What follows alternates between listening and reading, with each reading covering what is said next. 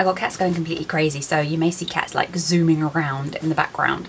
They're all having like a big insane game. No doubt they'll stop now. They make me look stupid.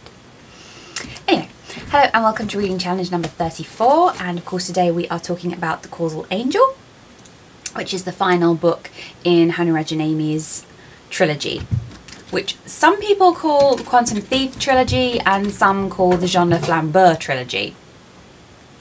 I just call it Hannu Rajaniemi's trilogy because ain't nobody got time for that. So to briefly recap where we were with the Fractal Prince, we had gone to Earth with Jean and Flambeur to the city of Sia, where of course he meets thwarted, and they are looking for something that is hidden out in the desert. And thwarted is also trying to solve a mystery, and everything goes horrendously wrong.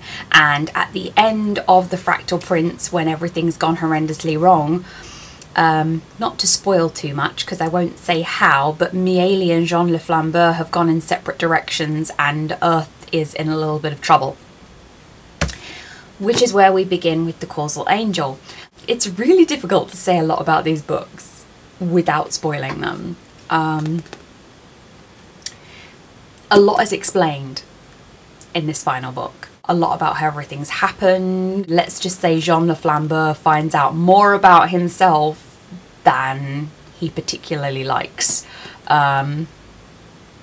It's quite a catastrophic book in a lot of ways for Jean le Flambeur, and also for Mieli. I would say out of all the three books, they go through quite a lot in The Quantum Thief and The Fractal Prince. I would say in The Causal Angel, more happens to Jean le Flambeur and to Mieli personally and sort of within the context of the action than in any other of the books, which is definitely saying something. This is full-on action and full-on just despair. Every time you think they've got some kind of solution to the sort of bind they're in, it either doesn't work out or somebody else's machinations get in their way. In the end, the sort of denouement of this actually brings it to a lovely full circle. And I can't again say a lot without giving stuff away.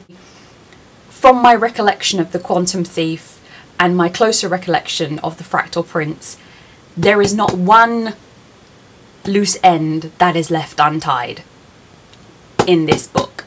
He brings it all together. It all makes sense. It is all explained. It is superb. The ideas are just tremendous. Everything about these books is marvellous, and I could not recommend it any more highly. If you like science fiction in any way, shape or form, there is no way that you can't love these books. They are everything that is wonderful about science fiction. And that's all I'm going to say. That's that. Read them, or else. Next Friday I'm going to be talking about a book I read over the summer, and I am so excited to finally get round to talking about this book. I've had it on my schedule for ages and I've just kept looking at it and thinking, oh, I want to talk about it, I want to talk about it.